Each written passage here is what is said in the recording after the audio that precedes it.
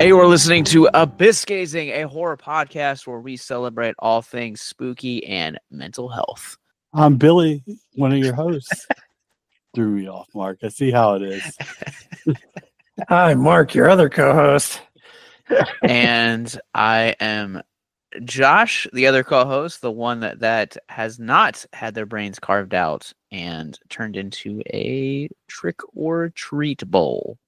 I really thought about just like sitting here and making faces for the whole episode. Like, well, I mean, this is a penis safe environment here. So, is that what we're going with? Well, we've got before we jump into our main feature for this week, we gave Billy an initiation by covering a film that Mark and I talked about last year. That is Eldridge, USA.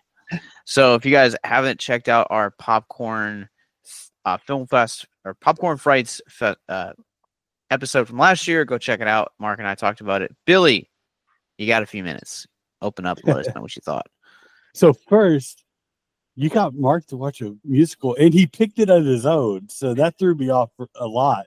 The fact that it was one, I didn't realize it was a musical for some dumbass reason, and two, it was Lovecraft inspired, and I will always check those out. So, I mean, I really liked it. So, I don't know if that shocks you, Mark, but Josh hated it. I despised it. It was so bad. Despised it. Wow. So yeah, I actually liked it. The fact that one, it was a musical, and two, that it was one of those that's off the left field to where it's like a comical one to me, to where it's zombies. Come on, it's zombies. It's just a zombie movie that you go in enjoying. And I went in not knowing anything about it, so that might have helped me too. Yeah. I despise musicals, but for some reason I got a kick out of this one. And I've noticed a handful of the movies that we watched during Popcorn Fright Fest last year are starting to get release dates finally. Yes. Yeah, there's another, I think Invoking Yell just got a release date if I'm not mistaken. But Billy, where does it land on the Rorschach rating scale for you? I actually gave it at least an 8. Out of 10? Out of 10. Yeah. Oh, 4 out of 5. All right. Well, on that note, I mean, I could give it a 6 out of 5 then if you'd like, but I liked it. You guys can check it out for yourselves beginning on DVD and Blu-ray beginning October 22nd of this year. And then it'll also be available digitally and on demand starting November 5th. But on this episode, we are counting down the days. I don't know if I'm like the only one that's excited for this. This one was like high on my list of things to do. But we're doing, for the first time ever, outside of a film festival tradition, we're doing a double feature. And this one is, of course, talking about Terrifier and Terrifier 2. I love these movies. I'm kind of curious where everyone else lands. Really? Oh, I've seen them before. Well, I actually watched them. I watched them for the first time last weekend. Yeah. So I liked them. I mean, there were parts that, me and my son were sitting there like, well, they should have done this and this would have been better. But I still liked the movie.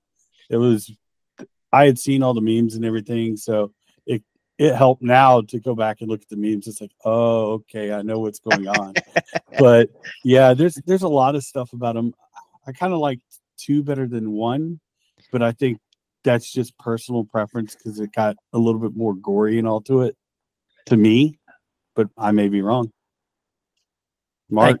I kind of like 1 a touch more than 2 because I think some of the extra backstory and side things were a bit much and caused it to drag a little, but it's still, they're both, it's almost like if a slasher and Saw had a baby. To me, it kind of falls in that kind of torture porn and slasher kind of in between. You're not wrong. I side with Billy. I think normally I like films that are a little bit simplistic. I think the simpler a film can be, the more it can thrive. Whereas I kind of feel like with the first one, but we'll talk more about it in a little bit. But I think it kind of caps itself and its potential with the single shot location.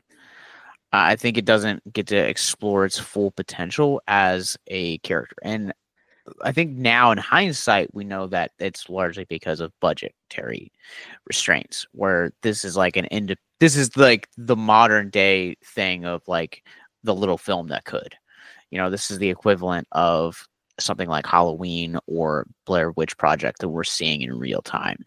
The second one, it garnered such buzz during festivals runs that it gave us the second one. Second one is one of those films that I used to think a lot like you, Mark. I thought that it was really busy. I was like, why is it so long? And the more that I've come back to rewatch it, the more that it's grown on me. And that's partially why I really love it. I love the exploration of the mythology, the expansion of the lore. I love all of the backstory stuff. To me, also, Sienna is like the queen of modern horror in terms of Final Girl. I would watch anything with her in it. I am just like compelled by not only Lauren Lavera's performance, but also just the way that everything like kind of unfolds and like this like mystery that is like, surrounding this sword, her father, his mysterious death, her connection to art. Like I love that there's like this expansion of it, but also at the same time that there is this that there's like this like mysterious connection and ambiguity that we don't quite know yet. Yeah, and the connection seemed like it was not just towards her; it's like her whole family, and not try. I mean, if we're going into it, it's part of it was, can people see them or can they not? Or, there was one part that kind of felt like, I hate to say a Freddy kind of movie, but when it starts out, you're not sure if it's a dream or if it's real. And, she brings out the sword between the dream and real. So. Yeah, I think overall, this is my hypothesis for this podcast. I think there's going to be very little to say about the first film, and there's going to be a lot more to say about the second film. Well, the first one was kind of your introduction, and there's very little story to it. It's just the introduction of art. And false, very false.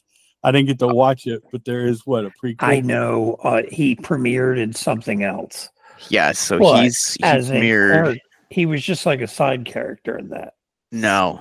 So Terrifier actually existed as a short film in 2011 first, and then the film got such buzz. There's actually a callback, and the ending end credit scene where Vicky's kind of like writing all of those like words with the blood on the wall. That's a callback to the final shot in the short film.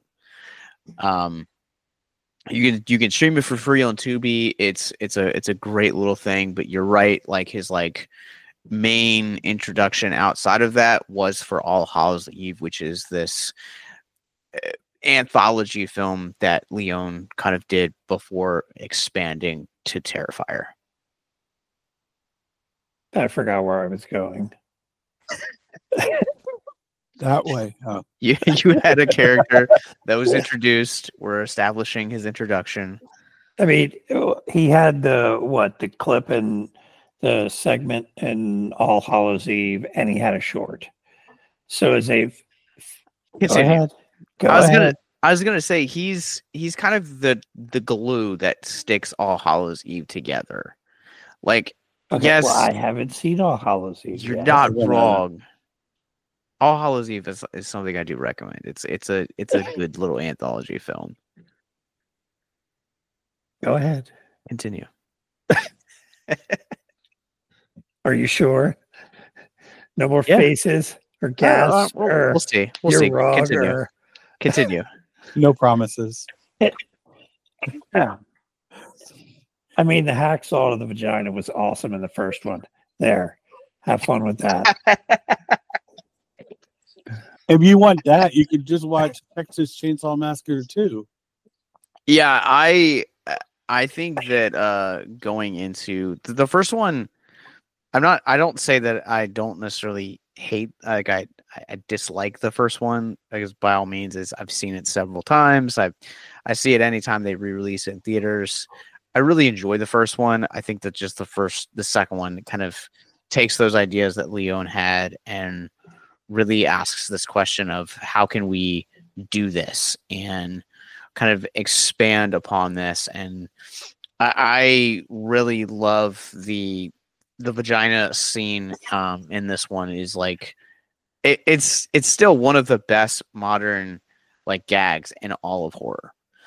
Like you can say whatever you will about like, you know, other horror movies that might have like good gags, like that's easily a top 5 gag that we're still talking about almost 10 years later. Yeah, and I mean, not specifically that, but it did predict it a little bit, because she's like, why would I be scared? What, you think he's going to chop us up or something? And that's exactly what he did to her. Yeah, I will also say that one thing that Leone kind of does really well in these movies is takes expectations that we've known about the genre and really flips it on its side. So another really great example of that, conventionally speaking, Dawn would really be kind of considered the classic final girl, because you know she's you know a young adult, she's blonde, she's kind of wearing a skimpy outfit in this one, and one of the first lines that she says in this movie was, "That was the longest piss that I've ever taken." Yeah. And it's such a throwaway line, but when you really kind of think about it and you look at other big name slashers like, you know, Freddy or Jason, Michael, Leatherface, you know, insert here, you conventionally wouldn't see a beautiful quote unquote final girl say stuff like that. And I'm really glad that they're kind of like averting kind of expectations with this film. And he does it in the end with Vicky, to where, you know, we think that we are gonna actually see, you know, why am I blanking? Monica, Tara. You know, you really think that Tara is going to be the final girl after the whole vagina scene, and then it diverts again, and it's like, okay, now meet Vicky. She's going to be the true final girl and the true connection that's going to be expanded upon in future sequels. Doesn't she end up becoming one of Art's cohorts? Yes. So in the second film's post-credit sequence, she is again going back, and she's being seen with, like, you know, all the blood and stuff, and then she giving birth to a head, giving birth to Art's severed head, to kind of signify that he's kind of got some regeneration going. Well, they already showed that. I mean, that's was it the credit scene in 1 or the opening of 2? They already showed that he's some sort of supernatural being. That's 2. And the thing that I want to comment on specifically with that is I love that, like, I love how, like, Leone in interviews has, like, talked about, like, not really knowing that Art was going to be kind of accepted to be this, like, cultural icon in the way that, you know, like a modern day Freddy or Jason would. And he initially says that, like, you know, when you have the opening to 2, there is this, like, sequence where Art is seen as this supernatural being. Like, he's regenerated, he's a demon, but like even he didn't really know that or understand that. So like when you look at that sequence of regeneration, you watch his face, there's almost like this like surprise or shock value. And I'm really kind of grateful that they explored that, because I think that's one of the things that, you know, as we've kind of, when you look at the 80s boom, that's something that was largely kind of missed. They were just like, studios were like, just figure out a way to bring him back. I mean, going from H2O to Resurrection is a great example of that. It was actually one of the EMTs, and Michael's been alive this whole time. It's one of the just the worst excuses. You know, they've tried Cult of Thorn. They gave up explaining why Jason keeps coming back. And I like that Leone kind of really expanded and like gave us a reason and built a mythology around Art the Clown in that way. Well, I think Jason was more of a revenant than anything else. Undead back for vengeance, basically. Freddy's the dream demon. And there's no clear cut thing of what Michael Myers is. So then there's not. It's again, it goes back to Halloween is probably the only franchise that you choose your own adventure. Yes, I mean I would argue that Choose Your Own Adventure is more or less linked to Texas Chainsaw Massacre, because every kind of iteration of that family is something new, it's something different. But it's not like Halloween where it's you watch 1 and 2 and then watch these movies for one storyline, or you watch one and then these movies for a different storyline. It's just like almost like reboots of the series just over and over again. That's the same idea for TCM. It's just instead of telling one story over 2 or 3 movies, they're like, we're just going to reboot it every time. And it's just going to be like, hey, y'all remember why you love violence and cannibals? But I think it's amusing that Art is a mime and they keep calling him a clown. That's fair. I also like, speaking of Halloween real quick. So there's a sequence in the pizza place where like after the guy kicks Art out, and you know, for pooping all over the walls and spelling out his name in beans, he like gets decapitated and then gets turned into a jack-o'-lantern, essentially. I believe the correct term is mano-lantern. Mano-lantern. I thought it was more like a candle. They'll never turn the lights out on you. I'm almost curious if this actually influenced Halloween 2018, or if it's just a coincidence, because there is a scene in 2018 where Karen's husband goes out to the car to the cops and pulls open the door, and you have one cop has a severed head of the other cop in his hand, and it's like kind of like a jack-o'-lantern effect. I don't know, but what was it, David Goyer Green or whatever his name is? David Gordon Green. Gordon Green, whatever. That did Halloween Ends and then the following The Exorcist, and got himself fired from like everything because they did so bad. I don't know how you make 2 movies that were so good and then just like fumble the ball that hard on the third one to not explain anything.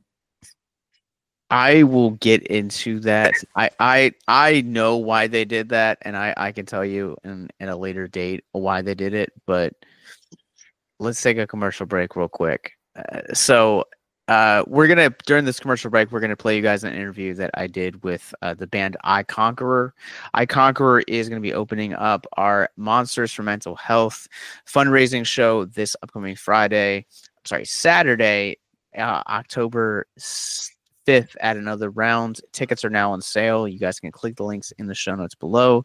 Wine and Warpaint, 9 Realms, To Be a King, and Betty Gray are also going to be playing. It's going to be a great night. So dress up, support mental health awareness and education We'll be right back. If you or someone you know is listening to this podcast right now and you're struggling with suicide, addiction, self-harm, or depression, we encourage you guys to please reach out. This is the heartbeat of why we do what we do. Suicide is currently the 10th leading cause of death in the United States, and as of this recording, there are 132 suicides that take place each and every day on American soil. And when you scale back internationally, there are 800,000 successful suicides. That is one death roughly every 40 seconds. So if you or someone you know is struggling, you guys can go to victimsandvillains.net/hope. That resource is going to be right in the description wherever you guys are currently listening or streaming this. There you'll find resources that include the National Suicide Lifeline, which is 1-800-273-8255. You can also text HELP to 741-741.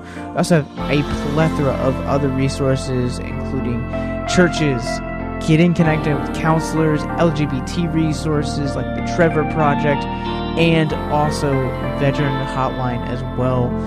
Please, if you hear nothing else in the show, understand that you listening to this right now, have value and worth. We get it. Suicide, depression, mental health, these are hard topics, and the stigma around them doesn't make it any easier. But please consider the resources right in the descriptions below, wherever you guys are listening, because once again, you have value and you have worth. So please stay with us.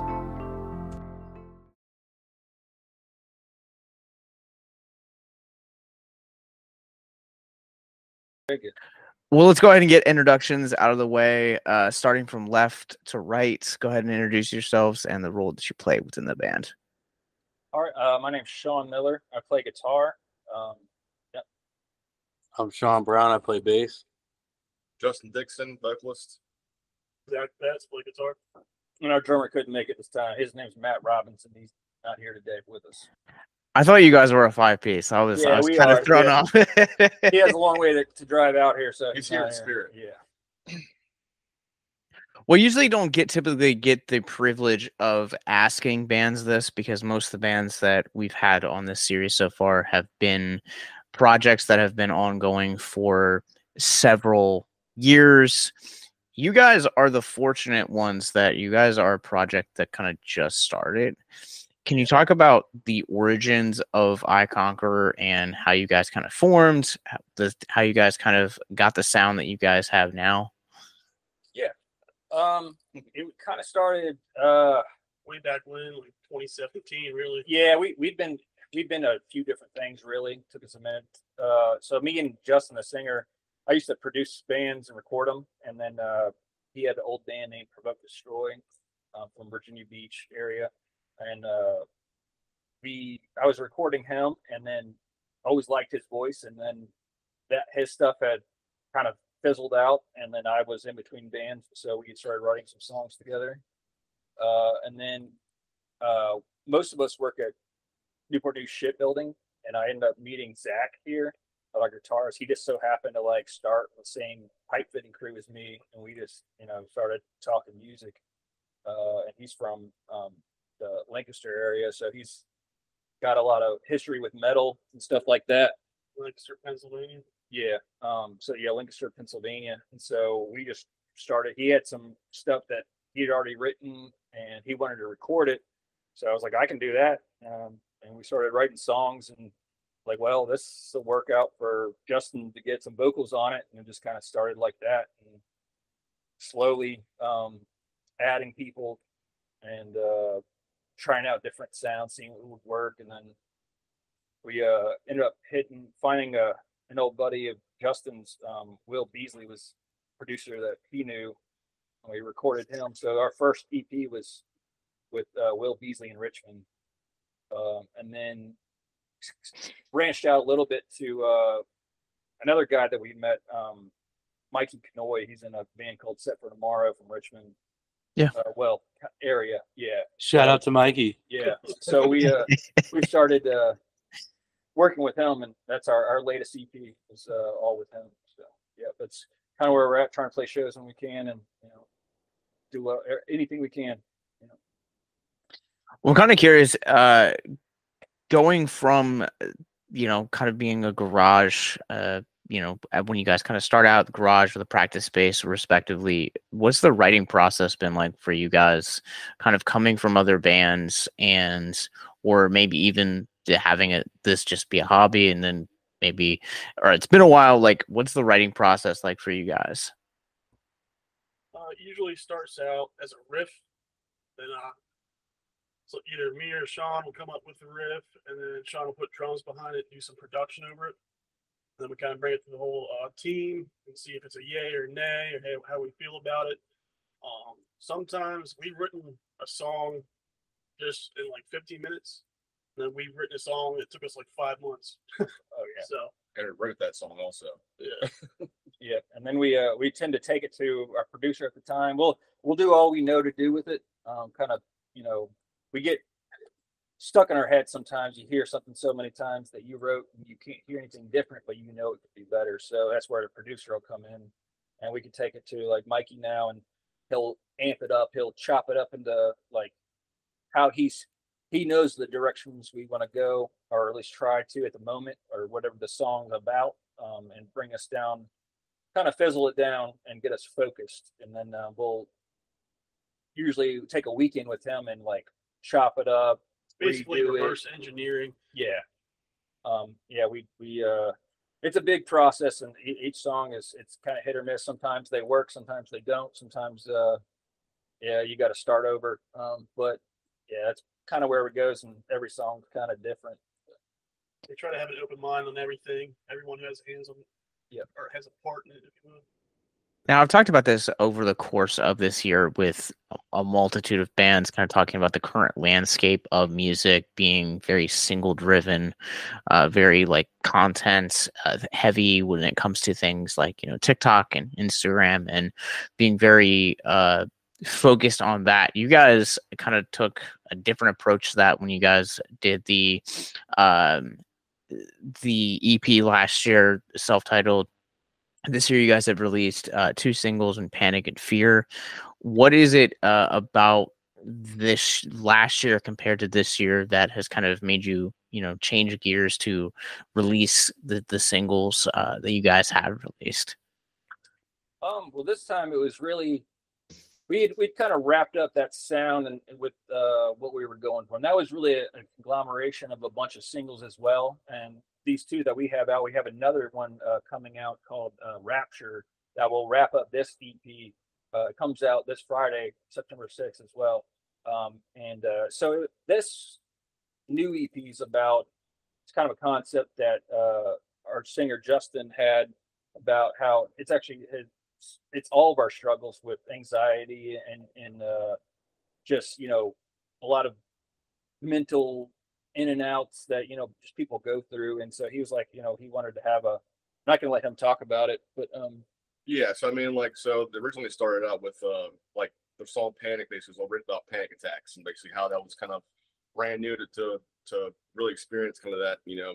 Growing up, you're kind of told, oh, that's nonsense. It's just one of those things people make up. But then you experience one, you're like, oh shit! Now my entire background and then solid ground that I thought was real was kind of all over the place. So it kind of turned into one of those where basically I was like, let's write about it a little bit and see if we can get on this path and see what we haven't touched on yet. And it got personal at times, and I think it's kind of brought up a little more different flavor in the sound. And I think we're all kind of cool with that for the most part. So, I mean, yeah. So this EP is about it's called Hell in My Head.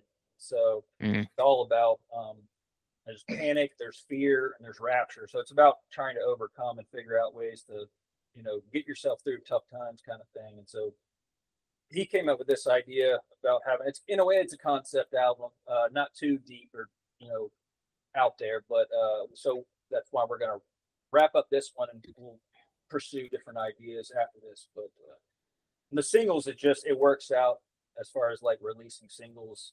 It keeps us more in the moment, so we don't have to think of write a bunch of songs and go record a bunch of songs, and by the time they're out, kind of out, you're not maybe feeling them as much as you were. And this one keeps it fresh for us, keeps it fresh for everybody.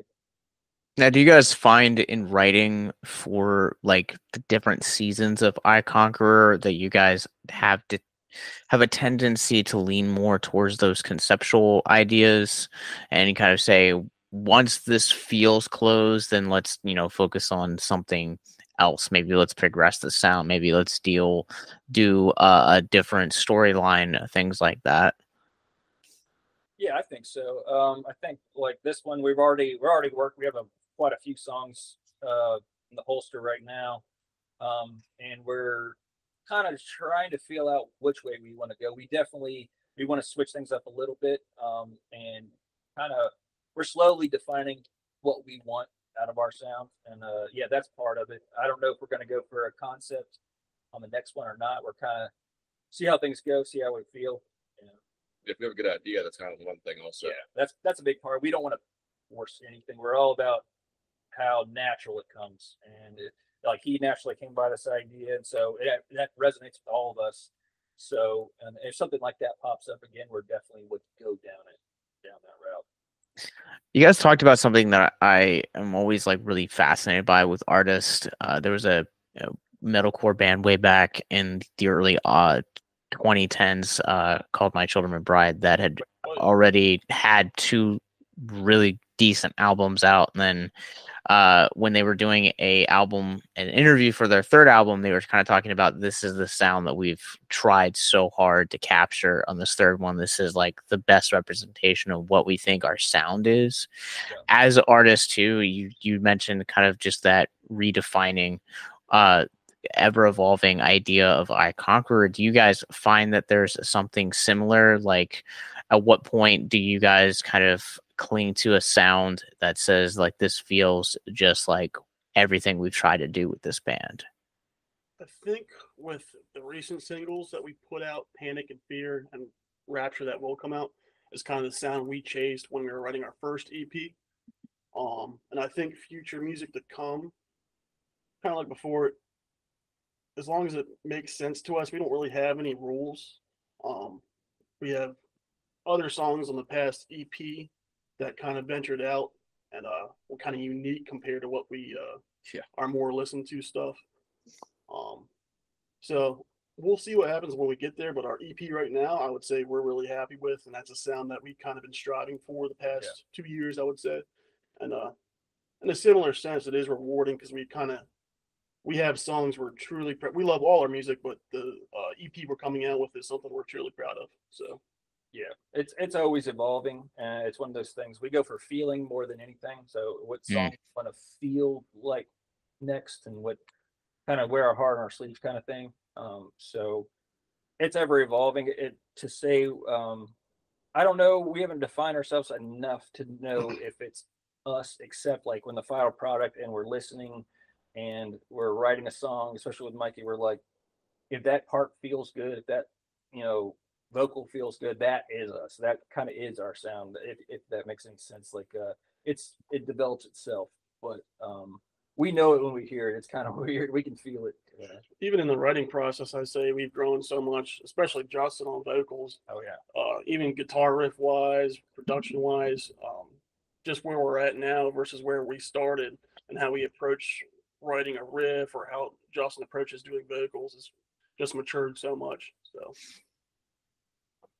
you guys mentioned something I want to go back to, the theme of this new record being a publication that talks openly about mental health. I know when we met at Canal Club at the Vilified show back in July, we had talked about, you guys really being a huge supporter of a lot of the things that we do and a lot of things we stand for from a lyrical standpoint. When you guys are exploring things like Panic Attacks and Fear and Rapture and the themes of Hell in My Head, can you guys talk about the importance of being so vulnerable when it comes to writing these types of and dealing with these subjects? Yes, I mean, honestly, it's kind of one of those, like I said, I feel like in my aspect, I've been raised kind of one of those where, you just deal with your stuff, in a kind of a quiet place. You don't really bring it up. You don't really talk about it. At least that's what I always thought. And then all of a sudden, you kind of slowly venture out and talk about like, what's what I got going on. You realize everybody else you're close to has some similar stuff going on as well, and you're kind of like, okay, well, maybe I'm not so different, maybe I'm not so weird, and I shouldn't be so, you know, closed off on the issue of talking about it. And I think recently that the last year has definitely popped out and made it a whole entire different venue of just openly talking about things that I always thought were just, you know, keep it to yourself and deal with it yourself. And honestly, the more you talk about it, the easier it is to become a little bit also. Yeah. We all had our issues with different varieties of, you know, mental stuff. And luckily, I mean, the culture has come around to making it more open and easier for people to talk about. But we want to make sure, like, we put ourselves out there as well with that, and let people know that that's how we've had issues, and I don't think those issues will necessarily be gone one day, but if we can deal with it, learn how to deal with it, and we're hoping music can help.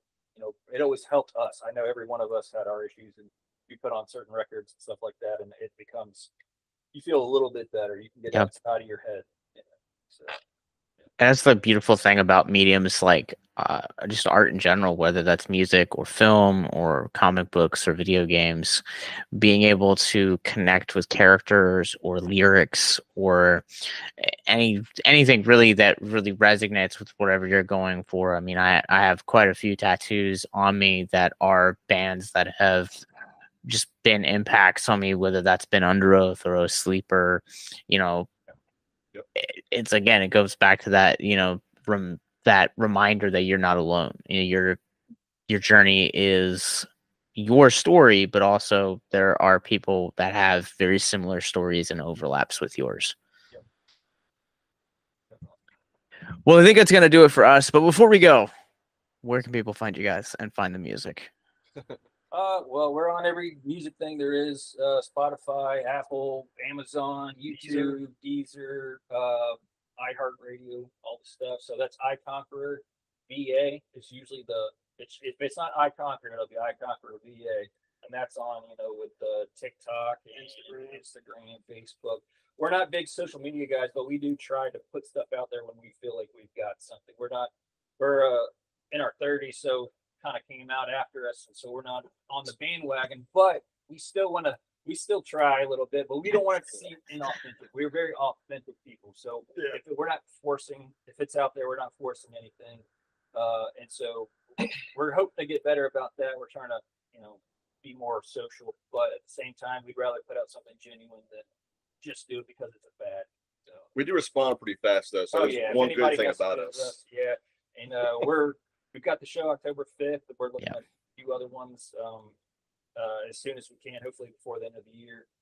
If not, we'll be out there next year. Well, Sean beat me to the punch, but yes, you guys can catch these guys a part of our Monsters for Mental Health fundraising show at Another Round Bar and Grill here in Richmond, and they're also going to be playing with Wine and War Pain, Nine Realms, To Be a King, and Betty Gray. So make sure that you guys and you guys can get tickets now. We'll provide a link in the show notes below, along with all of the stuff to follow, and check out i-conqueror.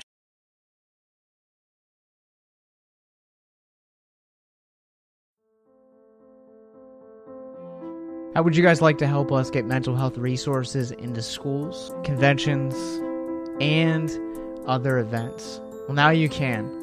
Simply go to patreon.com/victims and villains for as little as $1 a month. You guys can help us get mental health resources into current and upcoming generations, educate and break down stigma surrounding mental health, suicide, and depression. And you get exclusive content that you can't get anywhere else. And you guys can tell us which Nicolas Cage movie you want us to cover, and we'll do it. All it takes to get started is to go to patreon.com/victims and villains, or simply click the link in the episode description wherever you guys are currently listening or streaming this episode. Pick your tier and get started today. Yes, it's that simple. So quickly select the tier that you want and help us get hope into the hands of the depressed and the suicidal today.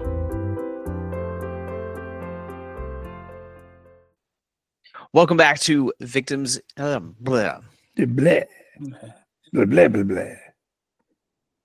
Welcome back to Abyss Gazing. We are jumping into the world of Art the Clown and with a Terrifier 2, well, Terrifier double feature.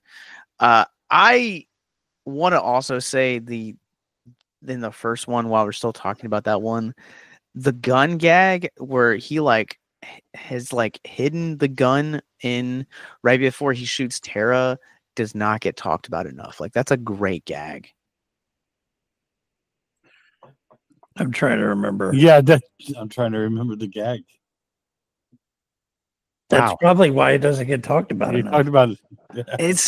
Yeah. It's like one of my favorites in these two films, and it's just like she like basically comes up to him and like he turns around and just like shoots her point blank with a gun. Like, Oh, it's that when he had Oh, you talking yeah, the hair about from the other girl?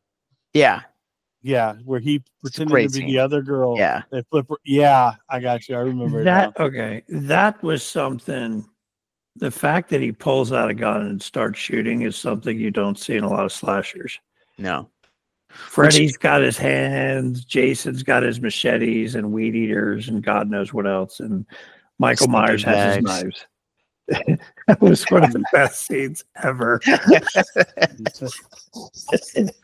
Beating a person with another person in a sleeping bag.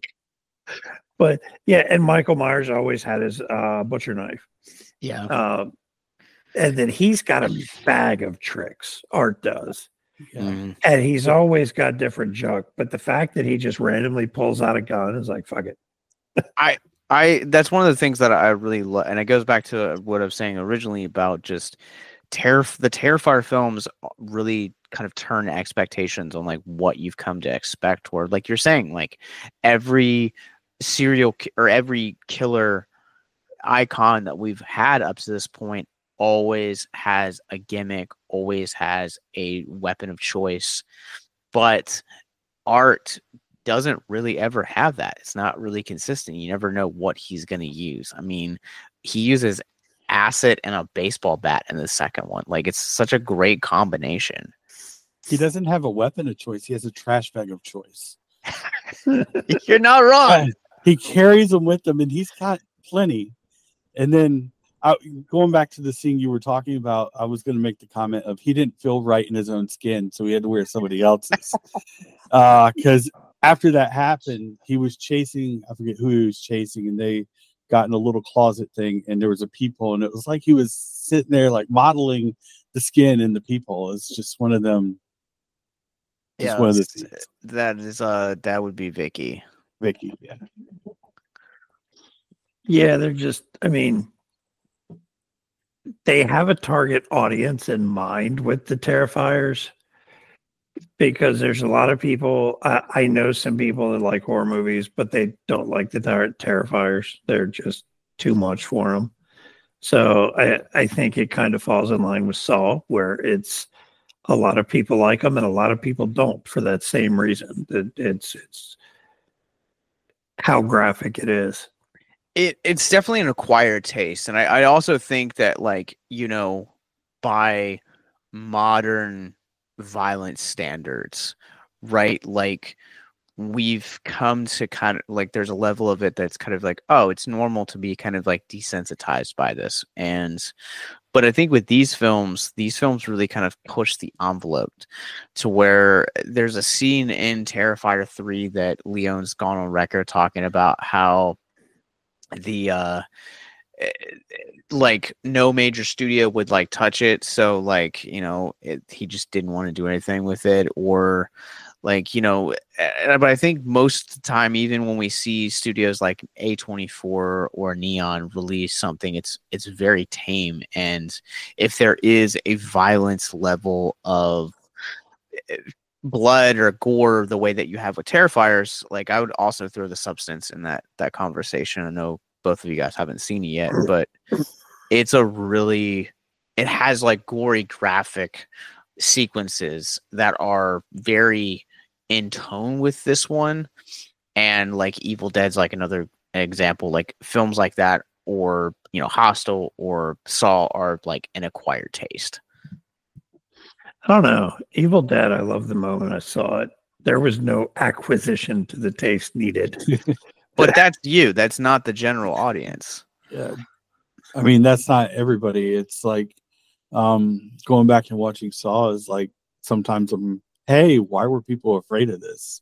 It's just whatever. But Well, there's a common problem with people that watch a lot of horror movies is they no longer become shocking or scary. Yeah, because you become desensitized to it. And there's a great moment in the first one where we meet a woman that is we don't ever get her name, but like she's just the baby with the woman with the baby doll, yeah. And she says like while I believe it's Tara is getting like just brutally beaten, or like she's watching Dawn be like castrated essentially, she says, it's only the wind, it can't hurt you. And that's such a commentary on how we handle violence, not necessarily as a movie going audience, but also as a society. There are stories that we read where it talks about, I think it was in like New York, or it was in a borough of a very populated area, and a woman got beaten and raped. Multiple people heard her and didn't do shit. And I think that that's kind of the mentality we take, where it's like you can see she's uncomfortable, but also at the same time, she kind of goes, it's just the wind, it can't hurt you. Like, we don't want to get involved. We don't want anything. And it's just because, again, I think that's that goes back to how we view violence. Like, Mark, to your point, I don't ever get shocked and awed by violence, but I remember the first time I saw Terrifier 2, and the scene with the bleach scene came on, and he added salt in the wound. That was one moment where I was like visibly like uncomfortable for like the first time. Like, there are sequences in the Substance that are also like that, where I was like, this is kind of gross. There are like very few scenes that I've seen come out. Like, there's probably the birth scene in either Men, or The First Omen is another like example of like getting under your skin. Yeah, Sorry. I mean, and that was important from family. And there was there's some scenes in the second one that is more like, doesn't really scare me. It's more like wow or whatever, especially like the bedroom scene. That's the one that got all the hype and everything that around the theaters. People were getting sick. Yeah, the bleach scene, the bedroom scene where he's completely stripping the skin off her and everything. That's kind of when I was like, yeah, this is kind of like if Saw and a slasher had a baby, was that scene. Really, what I loved about that scene at the end, and because we made the comment of it would make it better if he made her like a puppet, and then she turns around and starts talking to her mom. She kind of does, in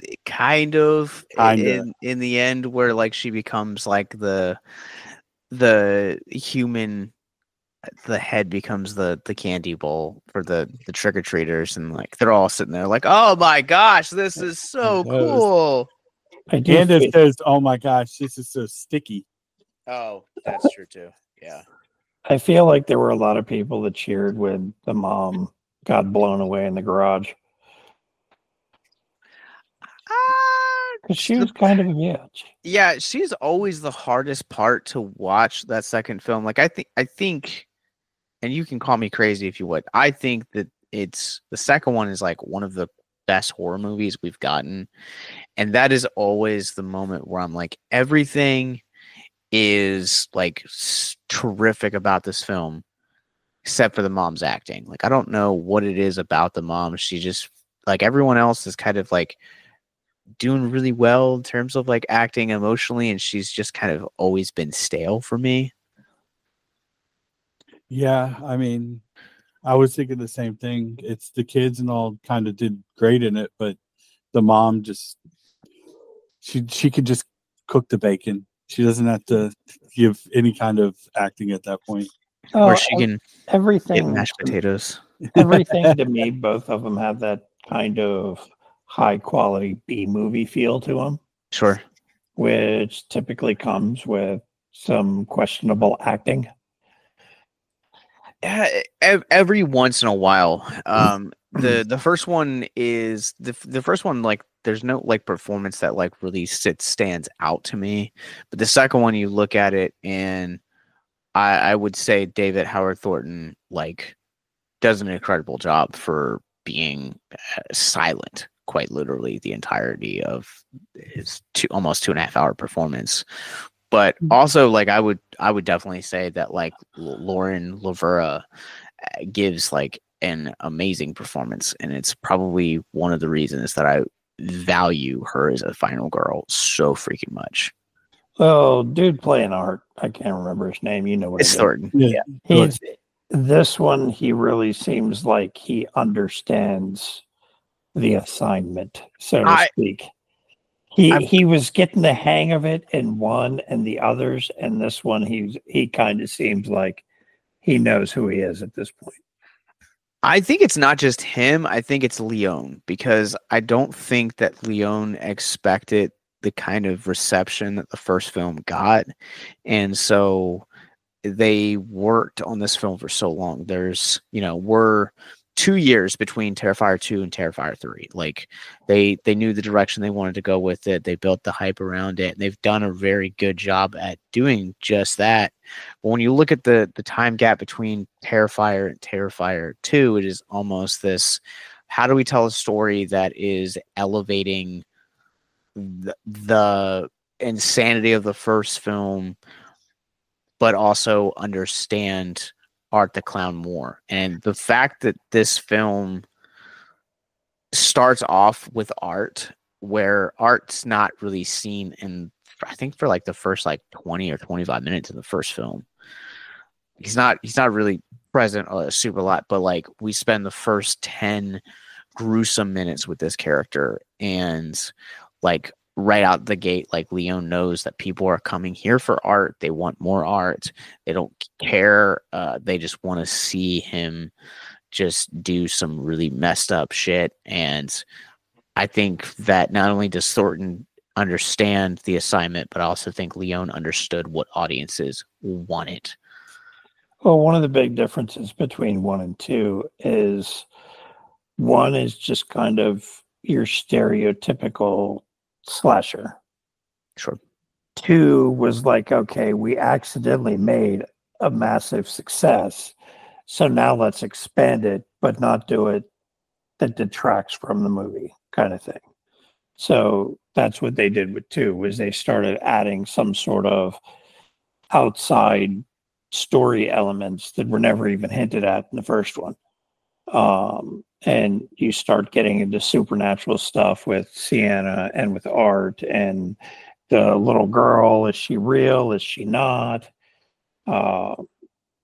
Things like that, and starting to introduce, it's almost like they're hinting towards getting towards a storyline with a killer clown family. I thought they were mimes, Mark. Whatever. Fuck off. I would 100% be here for that, honestly, because you've got Art, you've got the little girl that you don't know if it's real or not, and you've got the survivor from the first one who's killing people and is completely batshit crazy at this point. So you've got at least 3 characters in the family. So I know that I crap on Rob Zombie's Halloween movies, the first one, a lot.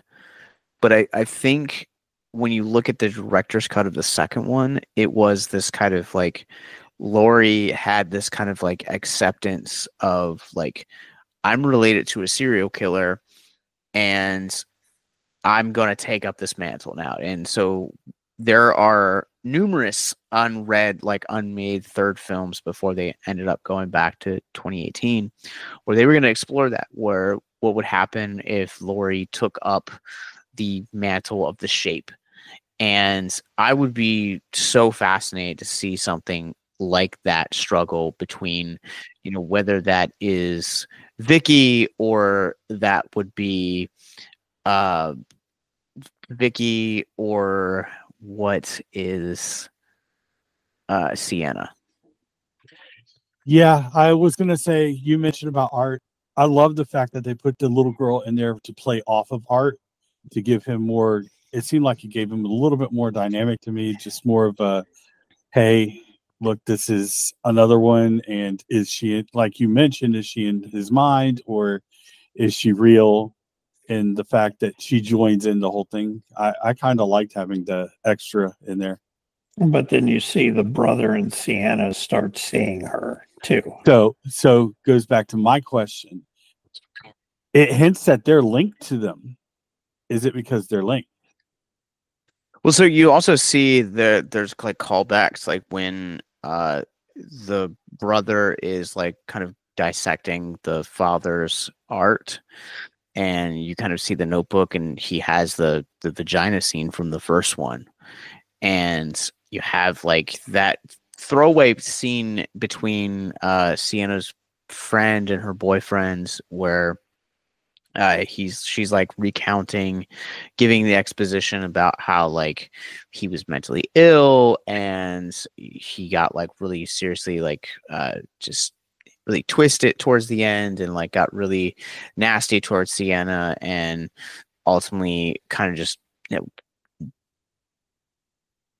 committed suicide essentially, and you know, and he killed himself, and we're kind of left with that. And I'm almost kind of wondering if that is like an underlining thing of why they are seeing them. It's also goes back to this notion of, you know, stepping outside of the film, talking about how whether we like it or not, there are things within our DNA that are going to take on traits of our parents, and you know, depression, anxiety, stuff like that.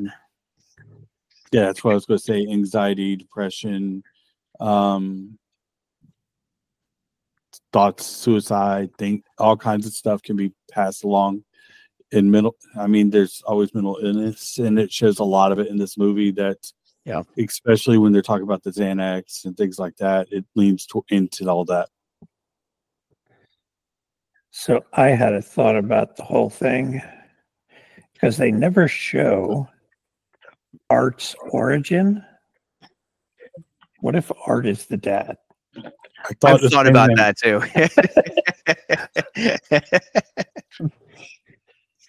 And it brings it back to my other thing I was going to bring up. They showed the sketchbook from the dad, that they had all the clippings in there and the picture of Art. So either is Art the dad, or is it like was it Slender Or was Man? he a victim of Art? Yeah.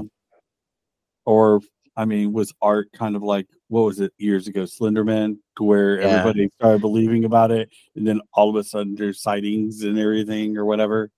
I mean, you could also chalk it up to you know, him being the reason that Art was even resurrected in the first place. You know, maybe he is the reason that Art is supernatural now. Yeah, I mean, there's no Chucky doll, so I know that he didn't kind of put himself into there. But yeah, either I was figuring it might be the dad, or like you said, somebody that he was killed by Art, or even, you know, somehow connected to that family.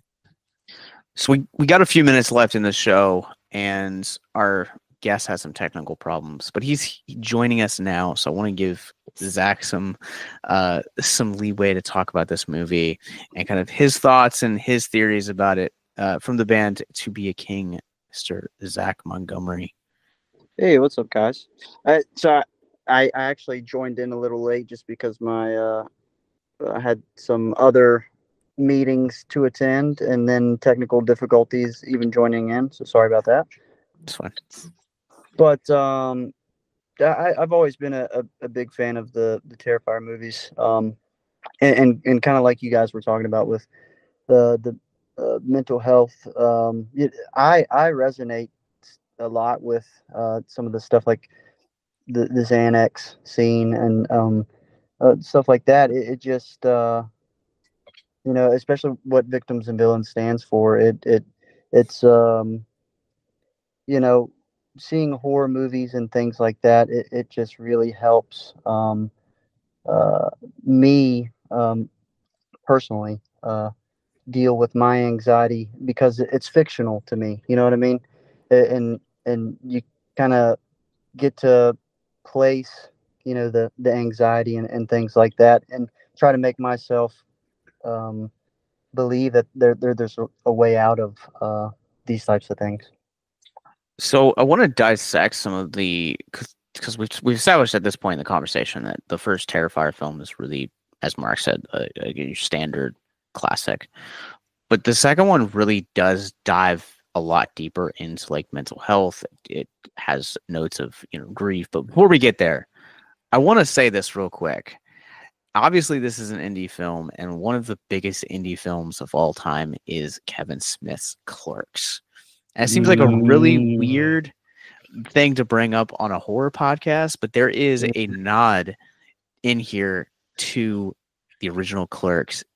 Did you guys catch it? No, I've never been a big fan of his movies. I didn't never catch it. So I wouldn't have caught it. So there is a scene in when they first get to the Halloween party, and the guy that shows up and is like complimenting Sienna's costume, he is dressed up as Randall from Clerks. what? Oh crap! He wasn't he? I was so looking at the ghost guy that I wasn't paying attention.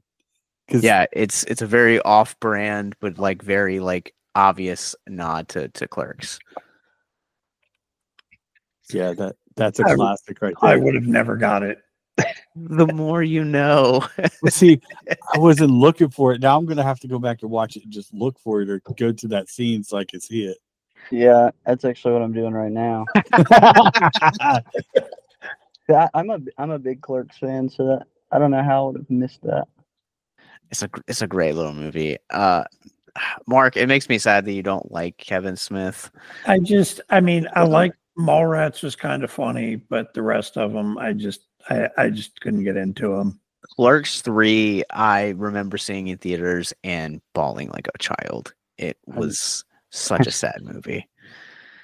Dogma Chasing Amy. Come on, man. Yeah, Chasing Amy is, oh man, wow, one of the best films of the 90s. He's one of my favorites. Any of his movies, I always made sure to try to watch them. And side note, they invited him into that 90s show, the spinoff from the 70s. He's in the second season, but he was at the end of the first one. So Jay and Silent Bob. That 90s show is so bad. Hey, I watched it just for them. So all right. Anyway, we're back on topic.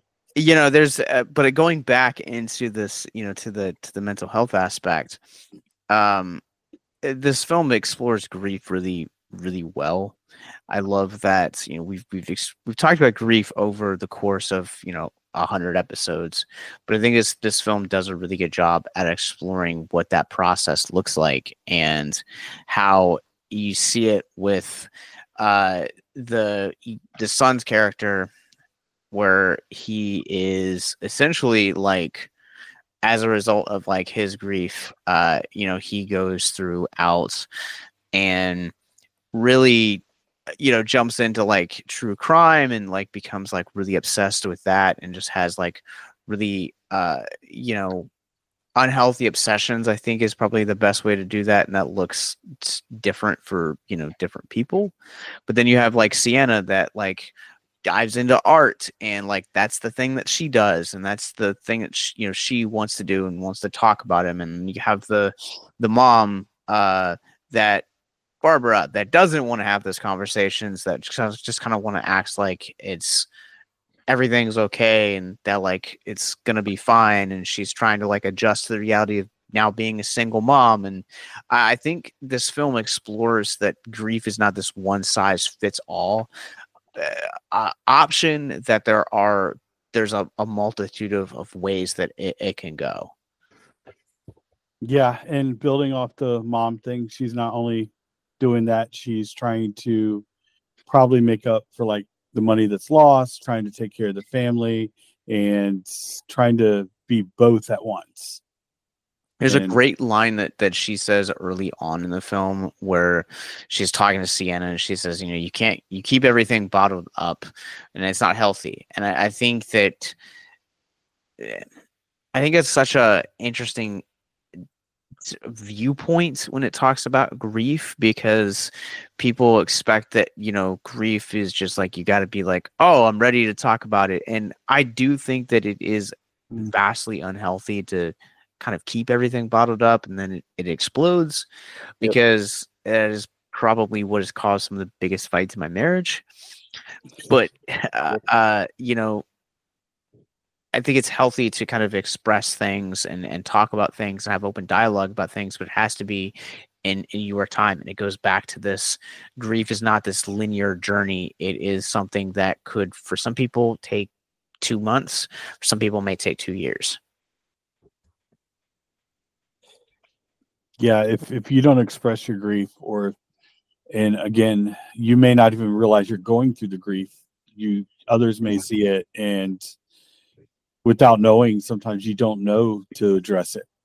So, yeah, I personally bottle things up myself until things explode. And obviously, I can't think of an instance where it is healthy, but it definitely, sometimes I guess you just don't know how to express it. Well, I think building off of that comes into this idea of how, societally speaking, we're all men on this call, and all of us have been married at one point or another. Some of us are parents, some of us are not. But, societally speaking, we are expected to bottle everything up and not to talk about your feelings, because if you talk about your feelings, that's a sign of grief. And that goes back to this old adage of how our fathers and the fathers before them and the fathers before them really handled mental health, and how they kind of brought that down the line. Well, I mean, what's the saying? Men, women, children, and dogs are loved unconditionally. Men are loved for what they bring to the table. Oof. I have not heard that, but I like that. You hadn't heard that before? I have not. No. And going back to Josh? Yeah, not me. Okay. For the most part, men tend to be judged on what they do and what they bring to the table, what they can provide.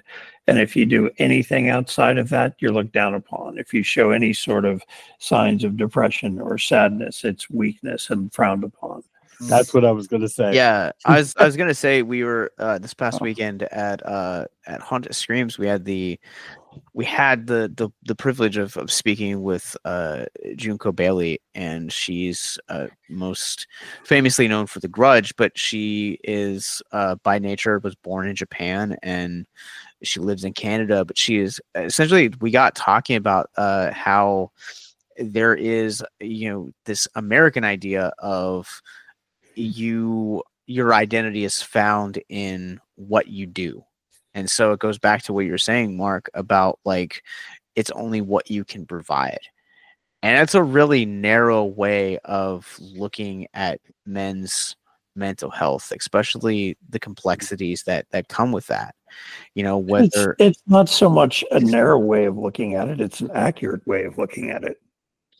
I don't like it, so I'm saying I'm arguing it's a narrow way. I mean, you can not like it all you want, but that's how it is, and that's how it's been for a very long time. And I think it's the reason why we need to push for change, right? Like I think that's the reason why there's a need for men to take their mental health seriously. Just because you can't see something doesn't necessarily mean that something's wrong with you. We talked about this past weekend at Haunted Streams during our panel that science has taught us that if you don't talk about your mental health, or if you don't have friends or a healthy community, then it actually starts increasing your chances for premature death, heart disease, heart attack. Like there's so many physical ailments that can actually result in not talking about your mental health. I mean, I do the latter of that just fine with some good food, but maybe that's just your coping mechanism. Who knows? I mean, somebody had to learn to cook in the house. Oh, I thought you picked up more food out there now that you moved. Get all the briskets and barbecue and all. I don't have a smoker yet. But I will say this, that I would encourage any man listening to this right now to reach out, start conversations about your mental health. So, but if you or someone you know is struggling with mental health, you guys can go to victimsandvillains.net/hope. You guys can get access to our mental health resource library. Just start those conversations because they are important. I speak that from experience. I've known people that have unfortunately died by suicide and know what that feels like, and that's a deep pain that I would not wish on my worst enemy. Yeah, just ignore me. I'm kind of a dick sometimes. We know. We know. But with that, Zach, I know you joined us late. We're getting ready to hear To Be a King's song Fear Not. But where can people find you online, and where can people check out the band? Oh man, so you can find us on pretty much every social platform: Facebook, Instagram, music. You can find us on Spotify, Apple Music, Google Play, Pandora, all of that. Got some new music releasing in end of October, so be looking out for that as well. And the Fear Not album, all of that was obviously based off of facing depressions and anxiety and things like that. So you guys can segues also into the conversation. Yeah, that's awesome, man. I'm really excited to hear new stuff from you guys. I really always love seeing you guys live and just checking you guys out. So Long time coming. yeah, and so speaking of that, you guys can catch them. We're doing a fundraiser for our mental health education efforts this Saturday at Another Round in Richmond, Virginia.